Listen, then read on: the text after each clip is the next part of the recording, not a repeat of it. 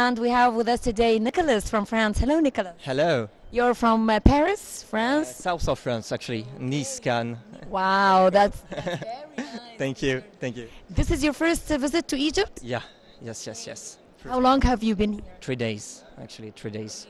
What have you seen so far? So we went to the pyramids in Gizeh this morning. Yesterday we went around in Le Caire, and it was amazing so far.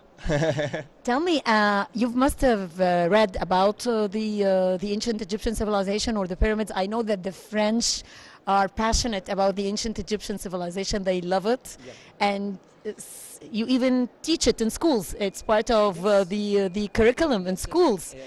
In the books in history, actually, we have a lot of Egypt stuff in our books, and also for being graduated, you need to know about Egypt also.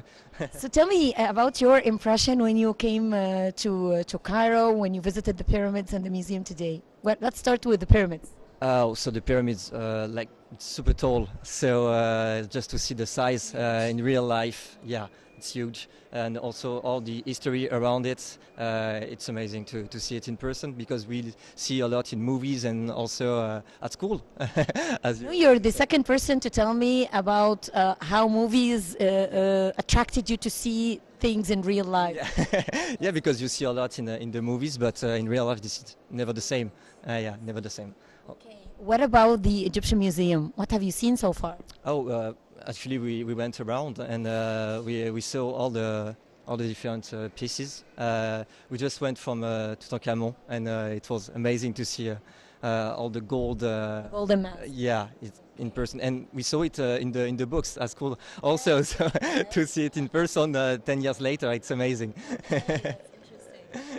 What about the statues, the huge granite statues? How do you like it? It's also super tall. We don't imagine that the size of those statues.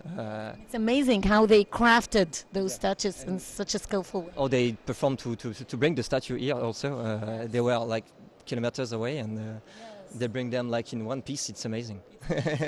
Did you get a chance to check out the mummies, the jewelry, every section of, because we are standing here, there are the coffins of the mummies. Did you explore that part? Upstairs. Yes, we went upstairs also. We saw the mummies, and it's a bit weird to see it in real life also, because we heard a lot of legends around them, and also in movies.